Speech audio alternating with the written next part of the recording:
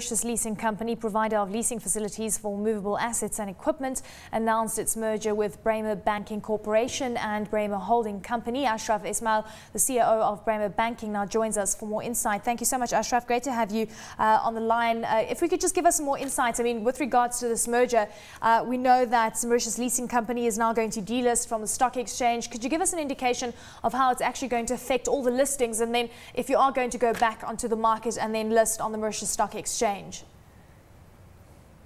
Thank you, Lorato. Basically, we've been listed on the stock exchange for some time now, and with the merger with Bremer Banking Corporation, what's going to happen in the next few days, the amalgamation between the bank and the leasing company is basically becoming effective as from today on the 2nd of May. And in 1 week's time, as from the 9th of May, the bank will actually replace Mauritius Leasing on the stock exchange of Mauritius, and it will be listed and will be the third listed bank on the island. I see. Okay, so then tell us about how the re-rating is going to occur with regards to the share price. I mean, is there any indication of how that is going to work out, or is it just, you know, the name only going to change and the listing price still staying the same? Well, basically what's happened is that on the 28th of March, we actually, the shares of Mauritius Leasing were suspended because we had that transaction that was happening, and we had to wait for the shareholders meeting of 16th of April for the amalgamation to be voted. And during that time, the shares were suspended, and the last quoted price was 10.50 per share of Mauritius Leasing. And as part of the conversion process into the bank, each shareholder of Mauritius Leasing is getting 1.78 shares into the bank, which is almost like doubling the share holding. And for the listing price, we are talking now about 9.50. So if you look at comparatively, we are talking about coming from a price of around 10.50 per share. We are now having an equivalent of around 16.9 for the same holding you had in Mauritius Leasing, which is fantastic value for the shareholders that were in Mauritius Leasing that will now be shareholders of the bank.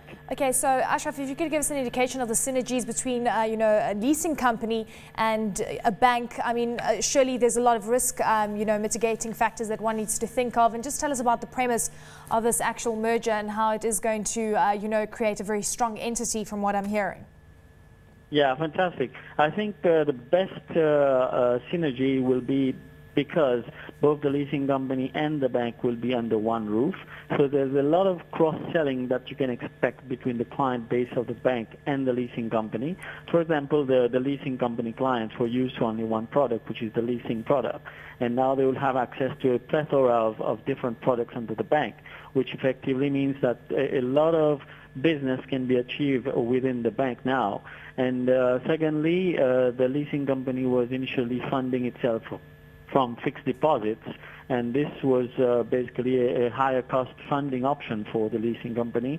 Having access to bank funding would mean that basically margins, etc., will be much better for the entity as a whole. You can have access to lower cost funding through current and savings accounts, and that translates into better gains for the shareholders at the end of the day, but also for the customers because they will have access to more competitive pricing.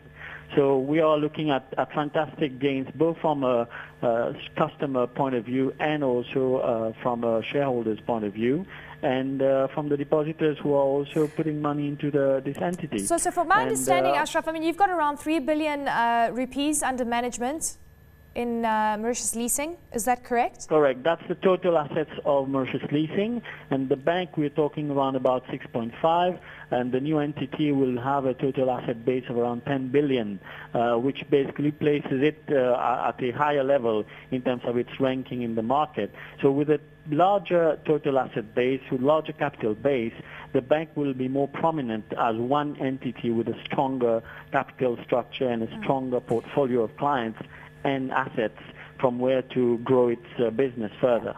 Well, Ashraf, if you could also give, I mentioned risk. If you could give us an indication of how you plan to ensure that you don't have too much exposure to sort of the leasing side of things, and also property, which we know is also going under a bit of strain in Mauritius. If you just look at foreign exposure right now, given the fact that we're worried about the Eurozone crisis, and we're starting to see less interest coming through, at least from the international front. Surely, from a banking perspective, one needs to be very cognizant of the risks that could filter through.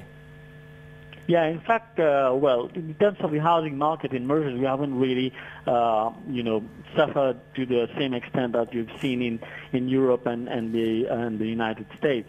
I think the housing market here has been quite stable here in terms of prices. We didn't witness the kind of price drops, etc., in the house prices.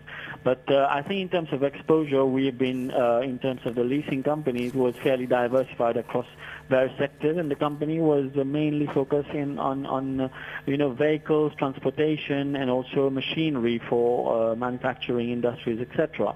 And with the bank, it's similar in terms of diversification. And the good thing is that recently the leasing company went into microfinancing, which gives it another avenue for growth, and at the same time a larger granular base from where to work, which gives a higher margin in terms of the product that we're talking about. And it's definitely much more accessible now, bringing finance to the mass market, to the grassroots, and that's something which is a first in the market here. Fantastic, Ashraf. We have to leave it there. Thank you so for joining us. All the best. Ashraf Esmael, CEO of Mauritius Leasing.